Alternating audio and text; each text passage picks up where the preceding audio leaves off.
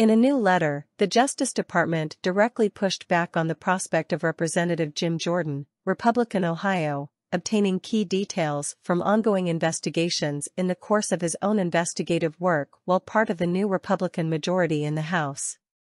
Jordan will be leading the House Judiciary Committee for the next roughly 2 years, and he has evidently already been in contact with federal authorities about information requests.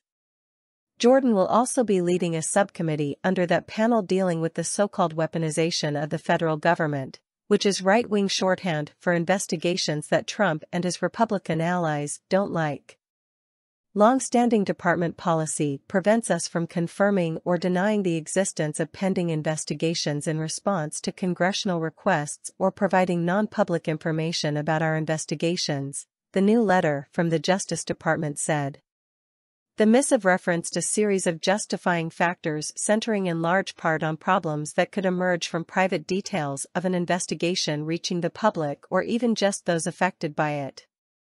The department's mission to independently and impartially uphold the rule of law requires us to maintain the integrity of our investigations, prosecutions, and civil actions, and to avoid even a perception that our efforts are influenced by anything but the law and the facts, the letter asserted.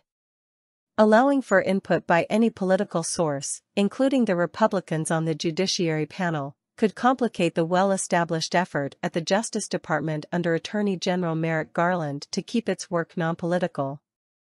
The department communication to Jordan also referenced protecting witnesses and law enforcement agents in addition to averting the prospect of targeted individuals taking off.